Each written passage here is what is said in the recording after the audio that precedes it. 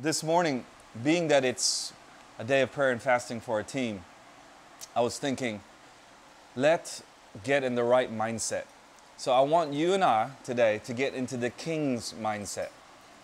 When we approach the Lord with a king's mindset. What I mean with that is if you look at 1 Kings chapter 3. Now, a king's mindset is very different to a non-king's mindset. Because what does a king have in terms of responsibility? The future, his subjects. His responsibility is not to himself, but for his people. A king asks in line, not for himself, but for how he can govern and move forward, ensure the safety, the joy, the prosperity of his people, right? That's how a king thinks. Well, you and I are both kings and priests in the Lord. So as we pray today, during fasting, we're saying to the Lord, we are setting ourselves apart and we are serious. We'll subdue this flesh so that we can hear you with our spiritual ears. Every time the hunger pain hits you today, I want you to pray and think big, like a king. Now let's read this real quick and then we're going to get into prayer. Solomon's prayer for wisdom, chapter 3, right? 1 Kings chapter 3. And verse 4, let's start there. And the king went to Gibeon to sacrifice there, for that was the great high place. Solomon used to offer 1,000 burnt offerings on that altar. So Solomon went to a place that he regularly went to meet with God, to sacrifice. Like we watched yesterday in the war room. He had a place that he went to, and he knew that he was going to meet with his Lord, right? So he went to that place. Why? Because he meant to do business.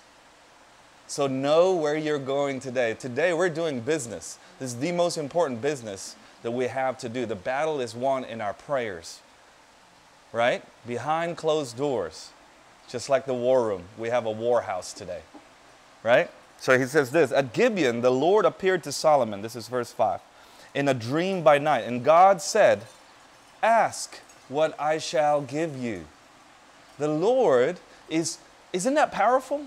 As we enter today, God is saying, ask me what I shall give you. And the Lord was trying to find out what was in the king's heart.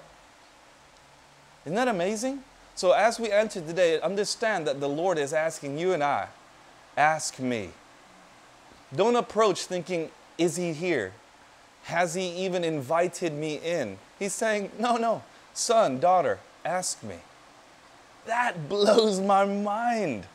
So with that in mind, I want to talk about real quickly about how to ask with the right mindset, the king's mindset. Ask in line as a king, not as a beggar, but as a son and a daughter of the living God. Okay? And so, in verse 8, let's jump to that. And your servant is in the midst of your people whom you have chosen, a great people, too many to be numbered or counted for multitude. Verse 9, give your servant therefore an understanding mind to govern your people, that I may discern between good and evil. For who is able to govern this, your great people? Wow. So Solomon immediately, as soon as God said, ask me, he asked not for what he needed, but he asked for his people. So today, ask and pray big. Solomon knew how to do things big.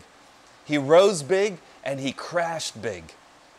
He just knew how to do things in a big way. He learned that from his father David, right? So today I want to encourage us, pray big. Don't pray with your experiences or pray in line with the failures or the fears. Don't pray in line with man. Pray in line as a king today. In line with the vision God has given. Rosie often says this, that God showed her. He said, don't pray in line with your need, with your perception of what your need is, but pray in line with the vision that God has given you. Pray big, right? And then verse 10, this is how the Lord responds with this mindset and heart set. It pleased the Lord. You want to please God today? Pray big. Pray in line as a king. You want to please Him? Pray and think big. It pleased the Lord that Solomon had asked this, and God said to him, because you have asked this and have not asked for yourself long life or riches or the life of your enemies, right? Save me from short-term problems. I have this enemy. I need to get past this next hurdle. He said, you didn't even look at those things. You prayed in line with something much bigger, in line with my vision, what I've called you into, right? But have asked for yourself understanding to discern what is right. In other translations, it's wisdom, an understanding heart, right? To discern what's right. Righteousness doesn't come, what's right doesn't come from your mind, it comes from your heart. So to know what's right comes from the heart, an understanding heart. And this pleased the Lord, and this is amazing. Behold, I now do according to your word. God will do according to what you ask. Good night. That's amazing. You want to please God and you want Him to do according to your word? This is the way to do it. Behold, I give you a wise and discerning mind, so that none like you has been before you, and none like you shall rise after you. And then this is the icing on the cake, you know, when you add something. When you live righteously before the Lord, when you put others before yourself, when you ask in line with the big picture, not the small picture. And when you ask not for yourself, the fruit of that is going to be this. Verse 13, I give you also what you have not asked. Which is what? Both riches and honor. The extras, the fruit. So that no other king shall compare with you all your days. And if you will walk in my ways, keeping my statutes and my commandments, as your father David walked, then I will lengthen your days. Not only will you have all of this, but I'm going to let you have it and use it for a long time. Not for short term, but lengthened days. So today, as we pray, as we seek God, ask not in line with your own perceived needs. Don't ask for yourself. Ask for what God has given you charge over, for whom and for what. Remember, that's how we started. To be faithful and loyal to those things that God has called you who and to what. Ask for them. Ask for that. Ask for the big picture. Ask for the city. Ask for the nation. Ask for your family, not for yourself, what you need. Don't ask that I need something in my life, therefore I ask about. No. Ask like a king. God has said you will go and subdue the land. You have a place today. Wow. So guys, as we enter in, that's my charge today. Be like this dude. Ask big. Think big in line with Christ, and don't think for yourself, because the dividends are going to be fantastic anyway. The overflow of that, God will say, and because you didn't even worry about your perceived need, here it is.